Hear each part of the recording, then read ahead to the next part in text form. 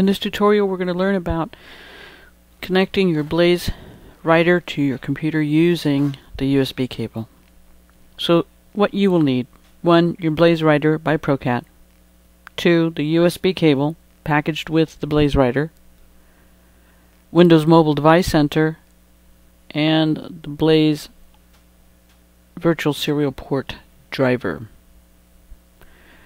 So first you're going to turn on your Blaze writer and then plug in the USB cable into the client port in the back of the Blaze. Windows Mobile Device Center will install. At the end of the download, an MS Sync window will pop open. Click on Accept. This will finish setting up the Windows Mobile Device Center. When you see Windows Mobile Device Center, it'll start out with this window first, and then it will go to a larger green window. Here it is. And at the end of your installation, it will say connecting, and you'll get a check mark that says connected, and that's what we're looking for. Every time you plug in your device, this should come up and say connected. There we go. We'll close this window. Now we need to download the Blaze driver file. So you're going to go up to myprocat.com and log in with your email address and your password. If you do not have a valid support plan, please call 800-966-1221 and speak to customer service and request the Blaze utility CD. So we're going to log in, then we're going to go to Resources, and then to Blaze. In the Blaze window, we're going to scroll down and we're going to select Writer RT Setup. Now this one that says X64, that's for 64-bit computers. If you have a 32-bit computer, then you will choose the i386. I'm going to choose this one as I have a 64-bit computer. Now, if you're using Chrome's like I am, it will download and you can see it down the bottom left. If you're using Mozilla, it will download and show in the top right as a blue arrow pointing down. Click on it and it will show you Writer RT when it's ready.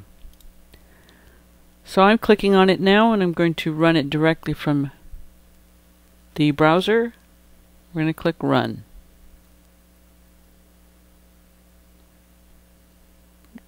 Welcome to the ProCat Impression Setup Wizard. So we're going to go through the installer. We're going to agree to it. Click Next. It's going to go to the Impression RT folder. That's where we want it to, so don't change it. Click Next. It tells us that's where it's actually going to go, into that Impression RT folder. And then we'll click on Install.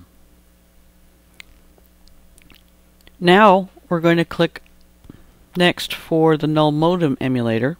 This is the actual virtual serial port, and another license agreement. We agree. Get to this window, we don't have to do anything but click Next. That looks perfect. This particular file is going to go into this folder. We're going to leave it and click on Install. It's going to go through its installation routine, and we'll click Next. One more, we're going to click Finish, and it's going to launch the command prompt. It's going to ask you to enter the next available COM port number. I usually choose number 1 because our laptops don't have fixed serial ports anymore, so 1 is not usually taken. So just hit the number 1 on your keyboard and then the Enter key, and then click Finish. Now we want to see this working, so the first thing we want to do is, if you're on Windows 10, you're going to right click on your Start button and go up to Device Manager, and we're going to go take a look for our driver, which will be under 0COM0. There's our emulator.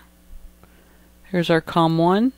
That's what we want to see. We want to see these three lines here, and the COM1.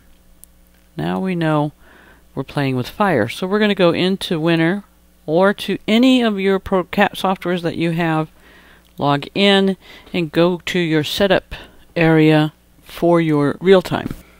So now we're going to go into Realtime for Winter and then into Preferences. We're going to go to the Writer tab. We're going to select the blaze and we're going to select COM1. We're going to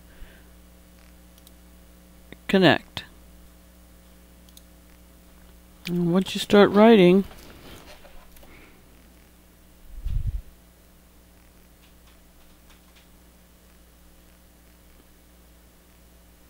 then you'll be ready for Realtime. Alright.